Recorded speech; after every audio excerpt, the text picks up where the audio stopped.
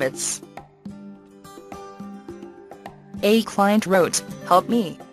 I thought I was finally getting a handle on my weight issue, but the sugar is killing me.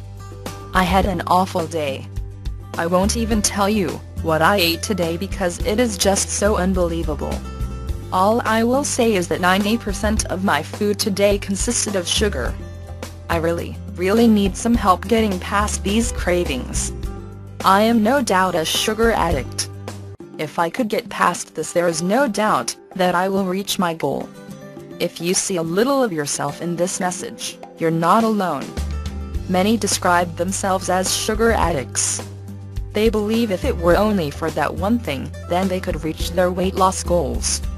If you believe only one thing stands in your way of losing weight, consider this: what if that one thing, an addiction to sugar for instance, were gone? Do you really believe, if I could get past this, there is no doubt that I will reach my goal, or is it an easy excuse to stay stuck? B. If I told you I could show you a way to stop craving sugar, would you want me to show you how? B. Think about that for a moment. Close your eyes and really think it through. You've said if only you didn't crave sugar, then you could lose weight, but is that really true for you? Ask yourself these questions: would you eat differently, and if so, how? Would you act differently, and if so, how? What else would change, and what would stay the same? What would you lose? What would you gain? Until you know what you want, know you can achieve it, and know what else will change, i.e., how your life may be different, you can't discover any obstacles that first must be considered. For instance, you may want to stop eating anything after 7 p.m. yet your husband doesn't come home from work until 8 and he wants you to join him for dinner. That's an obstacle. If you've got a habit of watching your favorite TV show with a bowl of ice cream, then breaking that habit is another obstacle. If you don't work out ways to overcome your obstacles, perhaps through discussion and compromise with your husband, or habit-breaking exercises for your ice cream habit, there's bound to be a problem. Just saying you're not going to do something anymore rarely works. Instead, determine what might stand in the way of achieving your goals, find a way around them, and you're much more likely to actually achieve those goals once and for all. The statement, "if this one thing were handled, then everything else would fall into place," is an if-then statement, and gets people into trouble.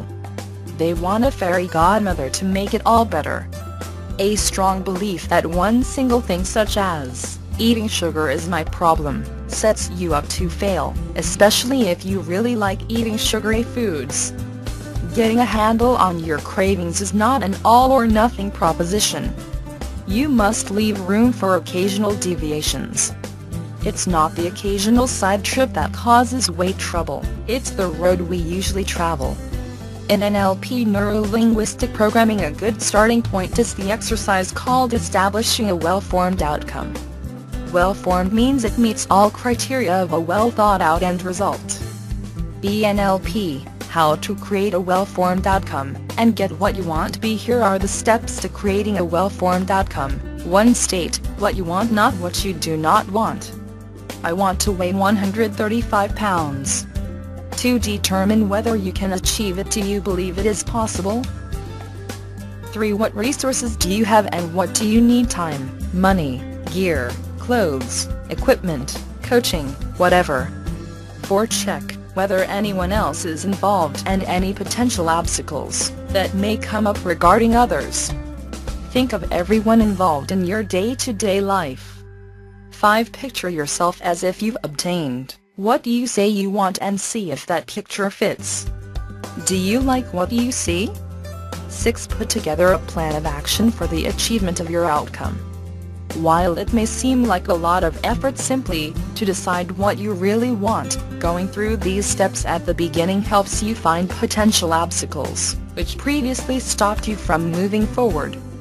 For example, if you decide you want to join a gym and start exercising every day but you've forgotten you don't even own a car and just lost your job, that exercise plan might not work out right now.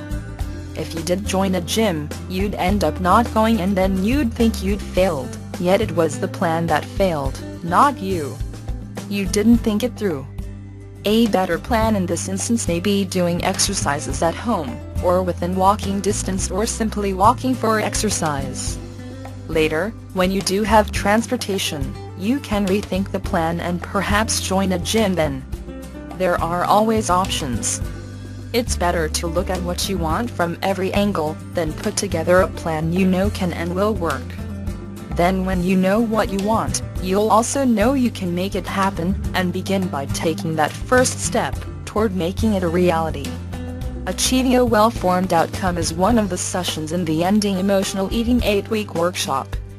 You can also find more information on this popular and well-known NLP process by searching for NLP Well-Formed Outcome in your favorite search engine. For best method to lose your weight, check the link in the description box. Grab your offer now.